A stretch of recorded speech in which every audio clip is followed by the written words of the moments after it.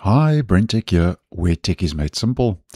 So if you are using Microsoft PowerToys, then just a quick video to let you know that it seems that Microsoft is now working on another useful tool to add to the already long list of utilities found in the app, where Microsoft over on X has proposed a new utility called Power Monitor or Power Display.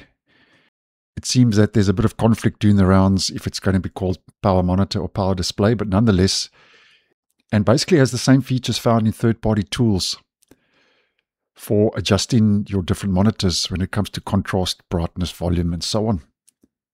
And will be a tool for controlling settings of those multiple displays via your system tray on Windows.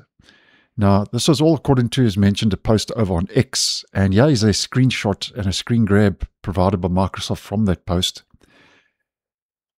which is currently under development. So it's not something you're going to find in PowerToys at the time of posting.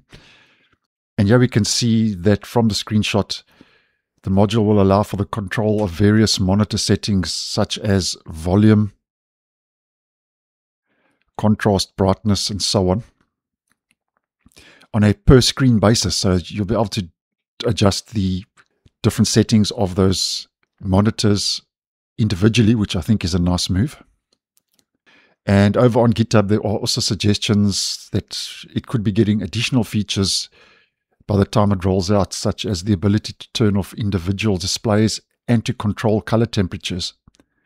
Very similar settings to what you get on different monitors. Now, although a precise release date has not been given, Microsoft has said, and I'm quoting over on X, we hope to ship it in January. So if you do run a multi-monitor setup and you are using PowerToys, that new utility may negate the need to rely on third-party apps to get the same job done. And that could be something to look out for. So thanks for watching, and I'll see you in the next one.